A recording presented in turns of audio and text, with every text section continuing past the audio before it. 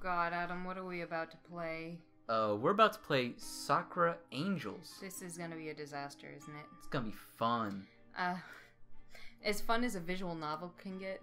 Totally. Well, fun, quote unquote. It's Gallery. not really. It's not as much Damn of a game. Well, of course, it's not as much of a game as it is gonna be an adventure. I don't even.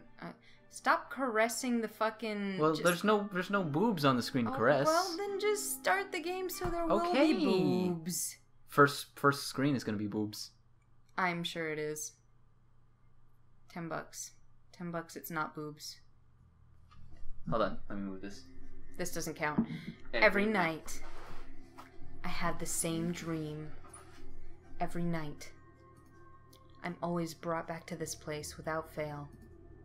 And then every morning, I'll wake up with no memory of this place at all until the next time I fall asleep. Damn. Not a single night has went by without my consciousness being dragged into this abyss. This realm is devoid of light, so much so that I can't even see my hand in front of my face, no matter how desperately I wave it. The concept of sound is just as absent, my steps silent, and my distressed cries swallowed by the bordering darkness as quickly as they have left my mouth.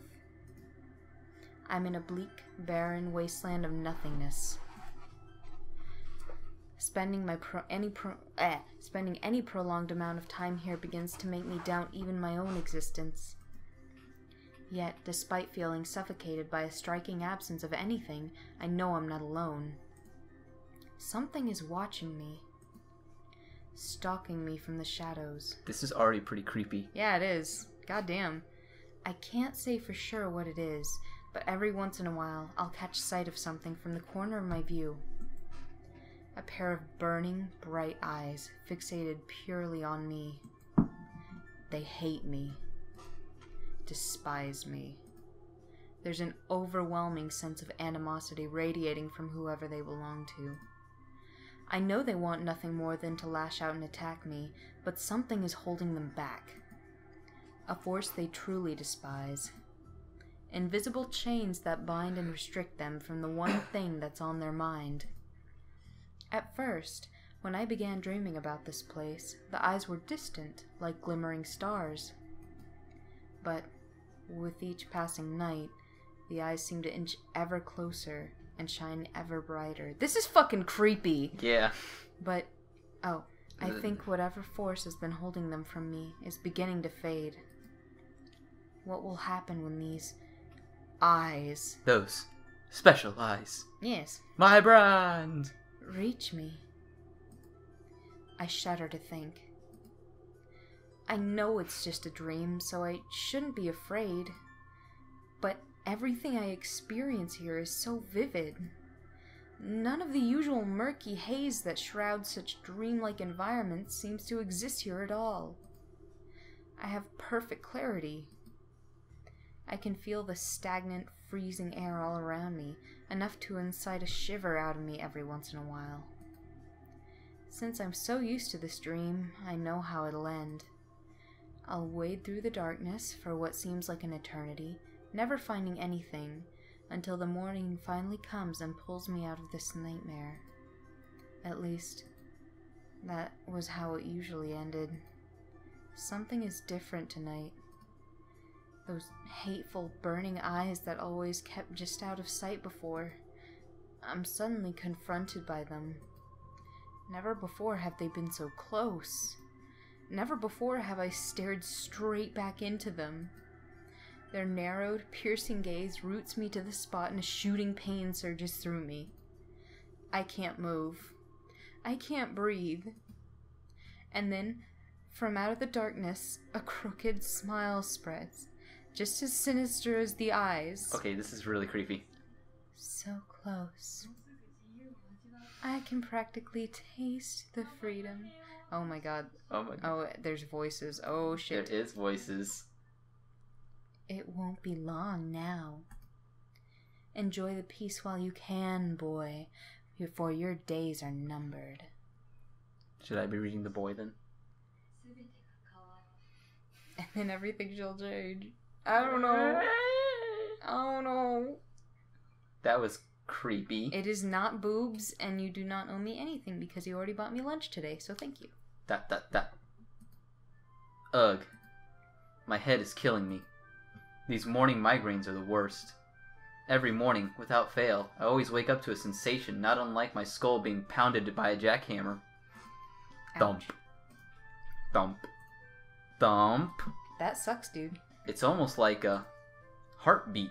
I think you need some fucking Advil or something. I feel like my head is going to split open. It's weird though, because even though the pain is so intense, it never lasts long. In the space it takes me to get up and head for school, the pain is usually reduced to just a dull throb at the back of my skull by then. So, it isn't too much of a hassle in the grand scheme of things. But it certainly isn't a fun way to wake up. I just find it odd how consistent it seems to be. Anyway, enough pondering these weird mysteries. It's time to tackle the day. After a moment of wrestling with my blanket, I swing my legs around and drag myself out of bed. A quick look at my bedside clock tells me it's still early. Too early. If I had it my way, the world wouldn't start until at least a good way into the afternoon. But sadly, life just isn't that wonderful. Pulling back the curtains to let the light flood into my room, I suppress the urge to let out a hiss, almost blinding myself in the process. Too bright. The rest of my time getting ready is spent fighting with my uniform, a tie becoming all the more problematic to put on when you're half asleep. Oh god, I think I've actually got I've got my hand stuck in it. How do you tie a tie? Do you even know how to tie a tie? Because I don't know how to fucking tie a tie. No idea. Almost choking myself to death in the most pathetic fight ever, I finish putting on the tie, the rest of my uniform complying peacefully with me. Unable to find a comb, I settle for just flattening my hair down with my hands. That's me. Yeah, it is. Blinking into the mirror, I'm left staring back at someone with messy, black hair. That's Well, not your hair me. isn't black. It's dark, though. It's really dark. Close enough. See? Yeah. They knew. Somewhat dressed and somewhat ready, I stumble out of my room, my legs still not fully awake. Yeah, it's you. Uneven steps carry me dangerously down the stairs, and I soon emerge into the kitchen. I am greeted by silence. Aw. The kitchen is empty. Aw. A familiar scene for me. The fuck are your parents? My parents are what you might call workaholics. See, he answered your question right there. This game is psychic. Basically, they spend more time at their respective jobs than they ever do here. I only ever get to catch them during the evening while they're eating, and then everyone is off to bed and the cycle repeats. Don't get me wrong, I understand that they have to work in order to keep us living comfortably, so I don't hate them for it. It just gets, I don't know, lonely? Yes. Ah well, there's no use moping about it. Oh my god, Adam, I just realized. What? Your mom has seen our channel. She's gonna see this. Shh. Reagan's gonna probably see it. Oh no! No. No, she's not gonna click this. Reagan, don't click this. Oh no, please. Well, if she hears that, she's gonna fucking. Your 8-year-old sister is gonna see these bobbies. These bobbies? These bobbies. The baps? The baps. Whoops. Oh no. Oh no. Can I please continue? Yes, you can fucking... God. Whatever, I'm sorry. Yeah. Also, we're gonna have to make a decision soon. Yeah. On whether or not to keep the voices in. Because if I'm going to read, I don't know if I want to be talking over the voices. Maybe we can change that. We'll figure that out by next time. Well, I think you can turn them off. Probably. It's been like this for years, so I don't know why I was getting all emotional about it now. Okay. The plus side of them not being around is that I quickly had to learn how to cook for myself. That is not you. It's amazing how fast you can adapt to that sort of stuff when you're starving. I don't think I have enough time for anything fancy to eat for breakfast, so I'll just settle for toast. Is he gonna run out of the house with the toast in his fucking mouth? Yes, you can never go wrong with toast. He's gonna bump into someone at a corner. Okay, you might be able to go wrong with toast. I have sudden traumatic flashbacks to when the toaster erupted into flames. See, that's you. Ah, Probably. what a day that was. But I've learned from my mistakes now. It won't happen a third time. Christ, you guys just need to buy a new toaster. And fucking put the settings lower. Shit, man. Having devoured the only slightly charred toast, I sling my bag over my shoulder before starting for the front door. Dude can't cook for shit. His fucking toast is always burnt. I give the empty house one last look over before opening the front door. It's kind of depressing to have no one to say goodbye to. But again, this has been the same for every weekday morning since forever ago. I'm not a good talker like you.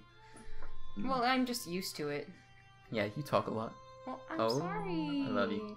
No, I mean because I had to read stuff for church, remember? No, yeah. The sun is shining high in a cloudless sky. Birds are chirping overhead. Waves of students are passing by. I don't see any. Happily chatting with one another as they make their way to school. This town is awfully lonely. It's also horrible. What? That's what he says. Oh, wow. Yeah. I'm not much of a morning person, so I can't even begin to fathom how everyone can be so bright-eyed and bushy-tailed right now. I can agree with that. I mean, it's taking all my willpower just to be able to put a foot in front of the other without crumpling to the ground. See, I thought if I could get through waking up at 6 a.m. during high school, yeah, then I could easily do 8 a.m. classes here in college. No, you can't do that. No, 8 a.m. classes are fucking bullshit. Fuck that noise. Also, I think this episode's probably going to be a little short. Okay. I mean, we're already at like 10 or 12 minutes. Yeah. I just have to hope the breakfast kicks in and gives me the energy I need before I'm forced to literally drag myself through the school gates. ...